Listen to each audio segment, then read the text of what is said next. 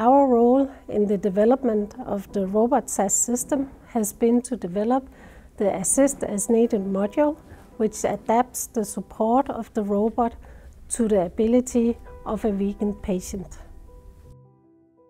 Our main task is validation and giving feedback for improvements for the whole system. The system exists as a robotic device in combination with functional electrostimulation. And we just finished the usability test, in which showed that usability was very nice.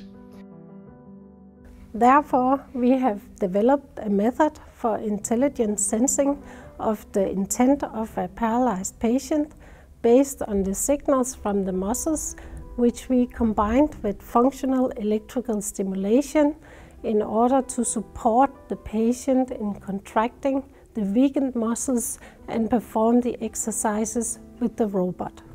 I think the robot SAS is a very good extra device for the robot, because when you use the robot SAS with the electrical stimulation on, you can get some more signal down to the muscle for the patients, so it will be easier for them to make the movements that you decide as a therapist, and then you can let them work together with the electrical stimulations. We expect that the Assist as Needed feature will help increasing exercising for bedridden patients, even for patients who do not have the strength to perform the exercises themselves.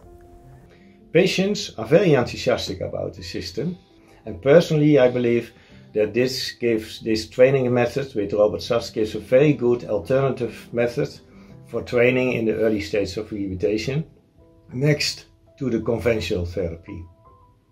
Thereby, the vision is to enhance rehabilitation through active and adaptive support of the patients, and at the same time reduce the load on the therapists.